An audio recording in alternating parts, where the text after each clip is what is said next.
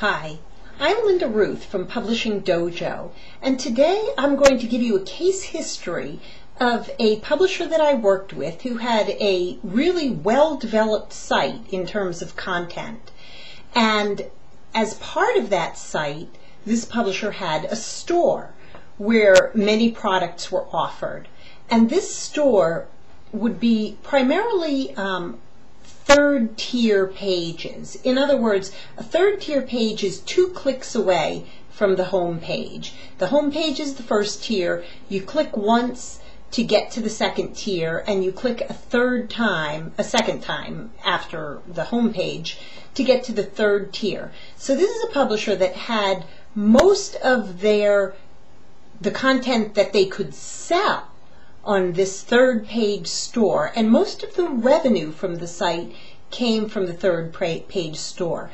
Now the problem with the site was their external linking strategy.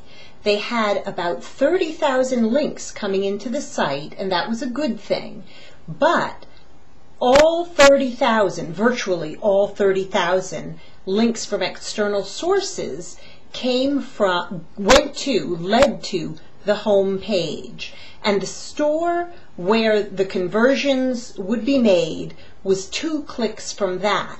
Now, what they needed to do, this publisher, and what I worked with them to make sure they did, was to create links directly to their store. There's no reason why all those people who were browsing the internet and searching the internet for content needed to always go through the home page.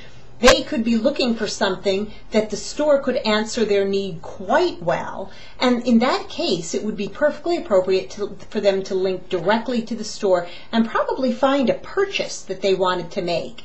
But this was not happening to any degree of frequency whatsoever, just because there were no links leading to the third tier content. So when we're talking about an external linking strategy, remember that you don't only want to link necessarily to your home page. You very likely want to link to second or third tier pages as well. Not necessarily to your very deep content, which is deeper than the third tier page, but certainly to your second or third pages, and definitely so if there's some sales to be made or conversions that you're looking for on those third level pages. So that's my tip for today, and I'll look for you in future Publishing Dojo videos. Thanks. Bye.